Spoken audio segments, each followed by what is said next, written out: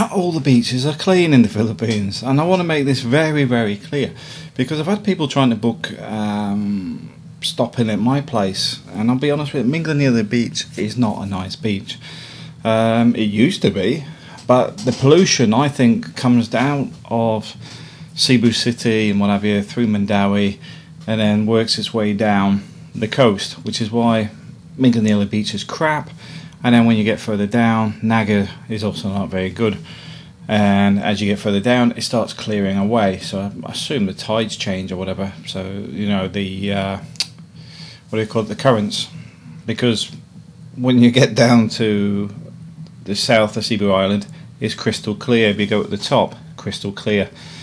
Naga, you can't see in front of you. Minganelia, you go on the beach, it's got plastic, dirty nappies, all horrible stuff. I just want people to be aware that beaches can be good and they can be absolutely disgusting. But also from a health point of view, which is the main reason I'm doing this video, is you need to be aware of bacteria. You don't want to go for swimming and need to have a tetanus shot afterwards, or worry about typhoid or something else. So just be aware of it. I'm sure a lot of the locals are a lot more immune to stuff that some of us foreigners won't be, because it's not in our normal environment.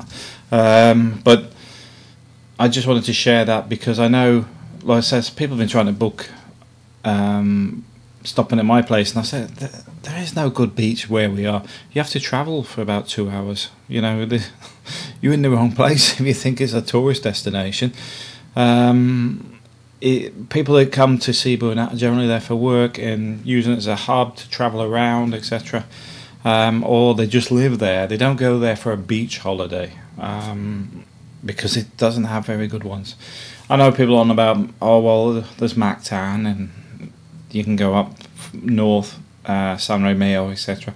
But I'm talking, be aware if you're booking a flight or something, that the area you're looking at may not have good beaches. And Mactan, we highlighted recently about the bacteria levels.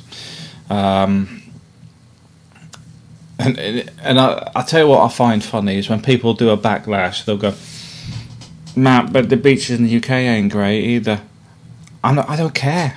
I'm not talking about the UK. I'm talking about stuff tourists need to be aware of, stuff people that are moving to the Philippines need to be aware of.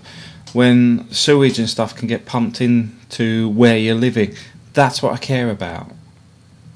Now, if you said, well, the North Sea oil spills and that affect the coast of the north of Scotland and northern England, etc., well, go and research it. I couldn't care less. It's nothing to do with me.